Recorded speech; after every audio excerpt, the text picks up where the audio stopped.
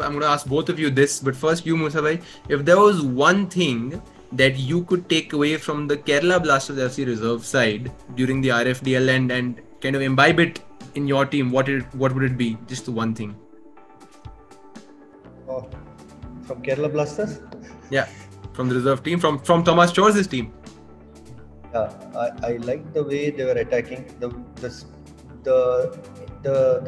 pace in what the football was played was.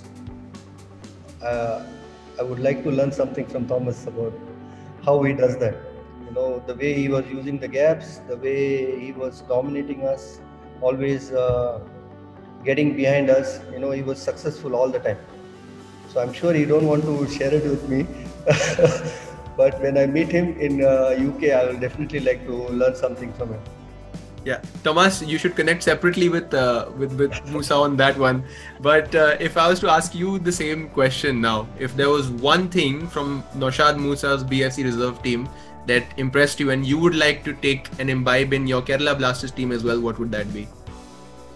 If we talk about the game, I think the freedom of players, the freedom to make a decision, the freedom of choices they have, and that always the player with the ball is creative. I think it's a effect of the training process that Bengaluru is able to produce creative players.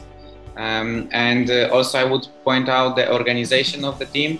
They were really well organized on the field, but also if I can come out of the field, I saw some of the sessions of them, not like a session of the full time, but for example, when we were finishing the session, they were starting, or opposite, when we were starting, they were finishing. And then I also had the possibility to watch the organization of the coaching staff and the club itself, the players, and for me it was impressive how organized and professional they are, how they use the equipment they have, how they use this in the training daily. So for me it was like, whoa, this is a professional team.